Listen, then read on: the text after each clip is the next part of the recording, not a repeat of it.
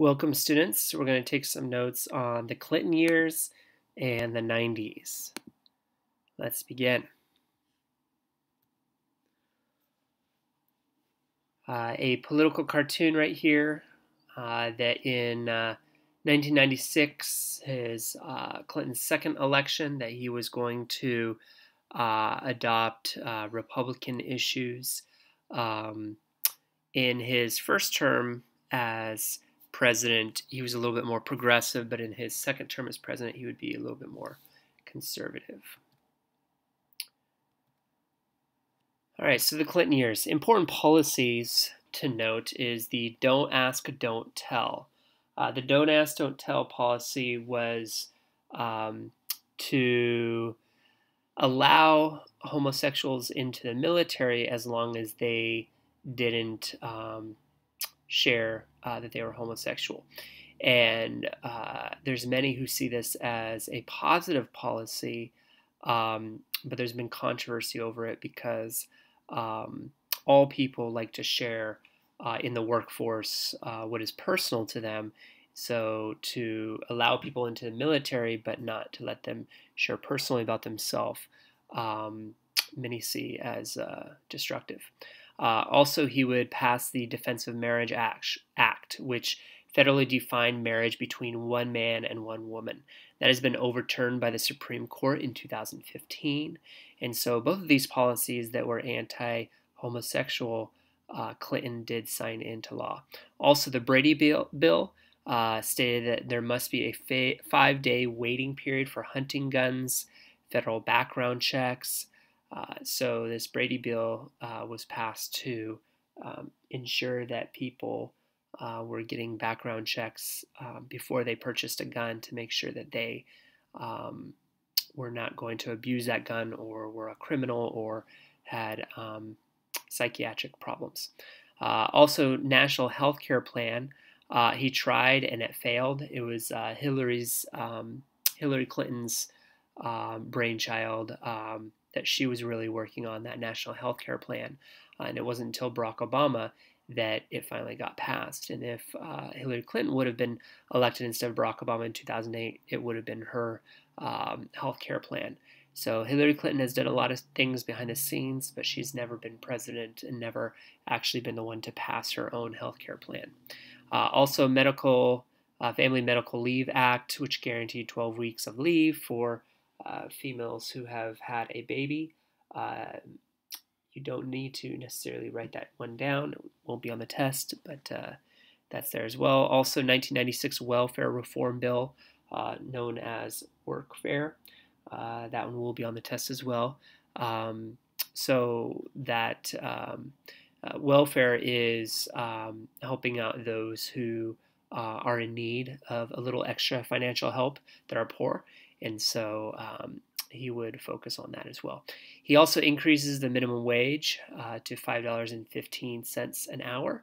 I know that doesn't look like a lot because the minimum wage, I believe, is around $15 an hour, at least in California.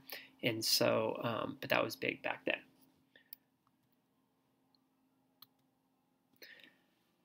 It's the economy stupid. So the economy was very important to Clinton's presidency. When he was asked while running for the presidency in 1992 what the biggest question was to his campaign, he said it's the economy stupid.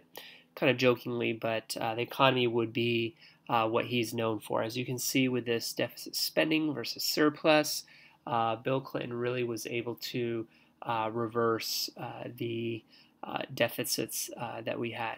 We would still have the debt, the federal debt, but he is not spending more than he is collecting in revenue, as we've talked before, debt versus revenue. So he increases taxes on the wealthy and he cuts spending.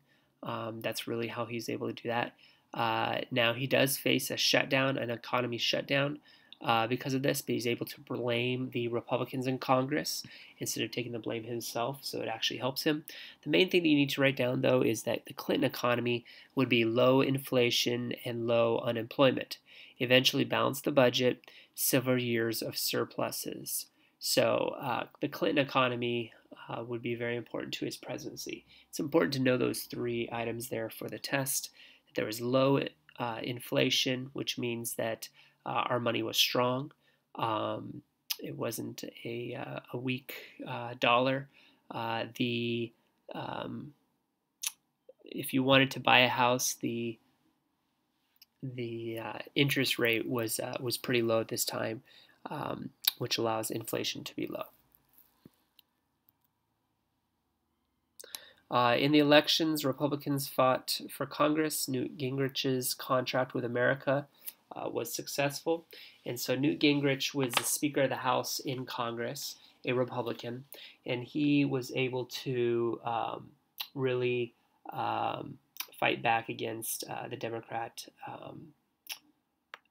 Bill Clinton. The main effect, Republicans took Congress back. That's the big focus here. Republicans fought for Congress, and they would take it back, and Newt Gingrich would become Speaker of the House with his contract with America. Attacked big government, emphasized patriotism, family values. Clinton won re-election with quite a big margin there, as you can see, against Republican Dole.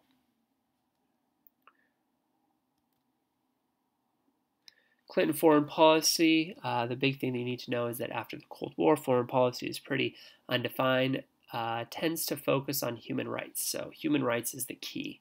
In Somalia, there will be a Operation Restore Hope to deliver food.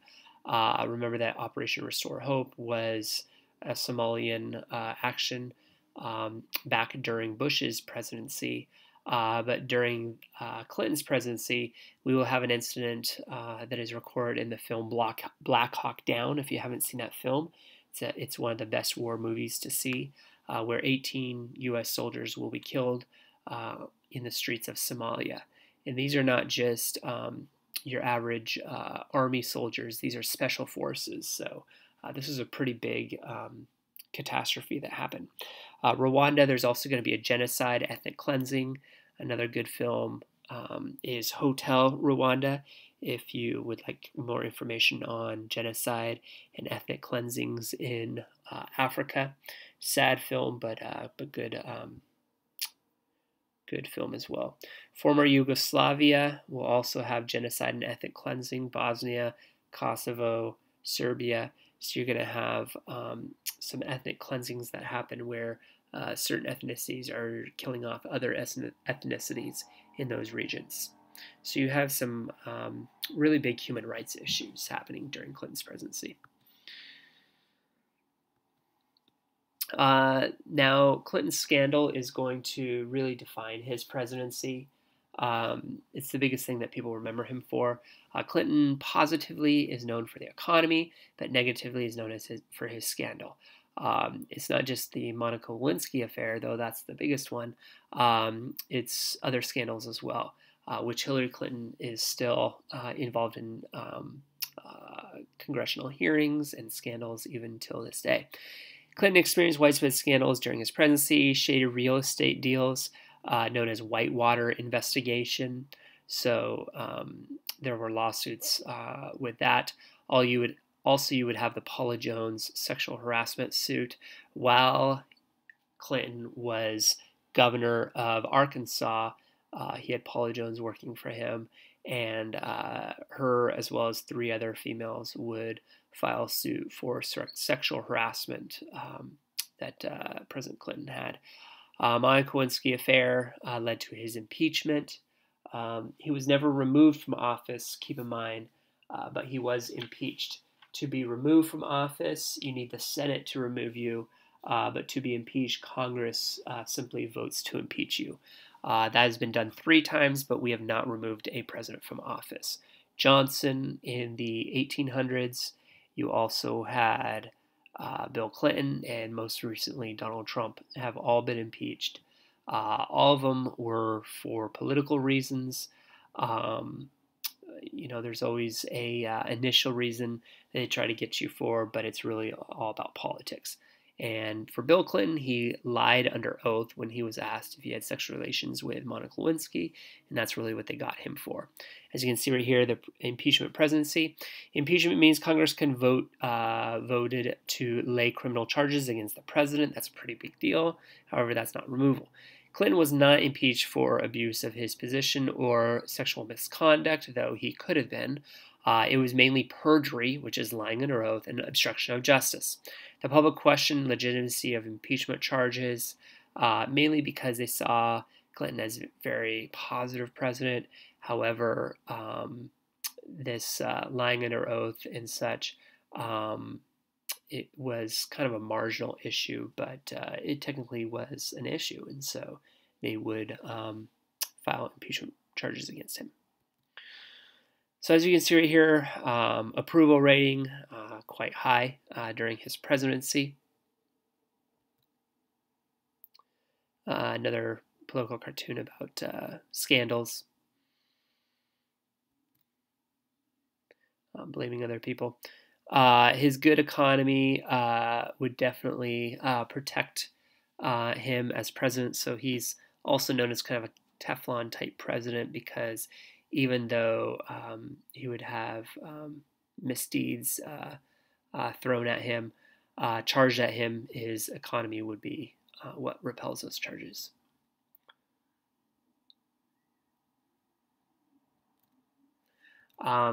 So I did want to switch to some issues in the 1990s that happened. A lot of pop culture from the 1990s. There's been a comeback of a lot of these programs that really capture 90s culture. I don't want you to write all the information about the 90s, but the main headlines would be good.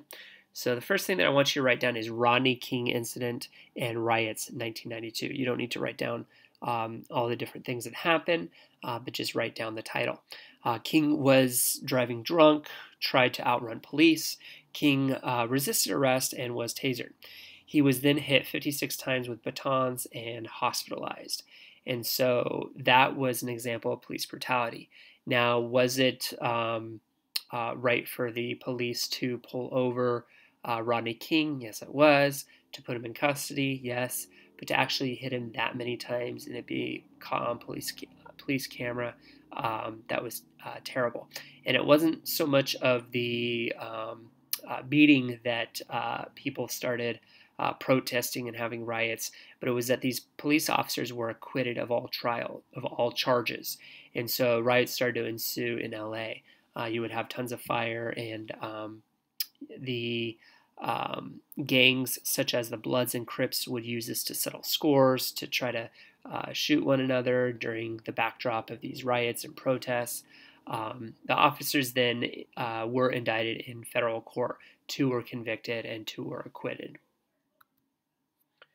You also have a famous trial, the O.J. Simpson trial in 1995. This is about a year-long trial. He was convicted of murder of ex-wife and friend. He was actually found not guilty. It was very controversial. The main key that got him not guilty was, if the glove doesn't fit, you must acquit. So when the prosecution had O.J. Simpson put his glove on, it didn't fit. And so the glove that was found at the crime scene didn't fit. And so that piece of evidence was really what got him to be off of all charges. However, he was then sued for wrongful death by Nicole Brown Simpson's family, and he would be found guilty of wrongful death. You'll also have the Columbine shooting, and this is really, for the last 20 years, been this situation of young people in our schools, shootings, school shootings have been an issue that you all have had fear of. And so this was kind of the first big school shooting that had happened. 15 were killed, 23 were injured in little Littleton, Colorado. Shooters Dylan Klebold and Eric Harris committed suicide after the massacre. So it was a really tragic event, and a lot of people started looking for hope and turning to Jesus Christ as a source of hope from this terrible tragedy. You also have the 2000 election, Bush versus Gore. This was an extremely close election, came down to Florida. So after Clinton was president, George W. Bush, who is George H.W. Bush's son, would run against Bill Clinton's vice president. And Bush would win when the Supreme Court stops the recount of Florida. And says that Bush won the election. And so this would be a very controversial election. However, it would go to George W. Bush to the Supreme Court. You also have the age of terrorism, issues with Al-Qaeda, World Trade Center. 1993, Al-Qaeda tries to blow up the World Trade Center. They are unsuccessful, but then they will repeat the attack in 8 years. However, it won't be with a van with a bomb. It'll be with 4 jets that they use, 747 passenger airplanes. Oklahoma City bombing, Timothy McVeigh was responsible for killing over 100 people. That one was not an outsider. That was a white supremacist, somebody who was anti-government, and so they decided to blow up a building in Oklahoma. Really tragic situation.